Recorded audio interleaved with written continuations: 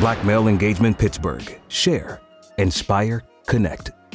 Stan Thompson, and I am the Program Director for the Education Program at the Heinz Endowments.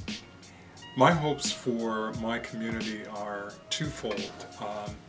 Number one, that we would learn how to respect the diversity that we have amongst ourselves and use that as an opportunity to support each other.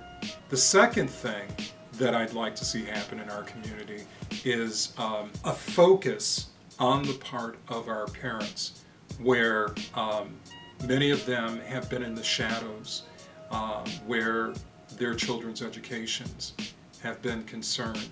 One of the things that I do to strengthen my community is I look for things that are happening right under my nose in my neighborhood, whether it's talking to my neighbors about issues that their children are facing. I'm a former high school principal.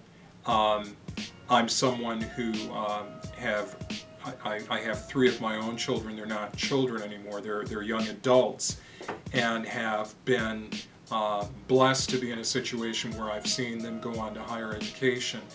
And just knowing the importance that parents can play in supporting their children, not just as they're going through their intermediate grades, primary, intermediate, and middle school years, but also through high school and through college.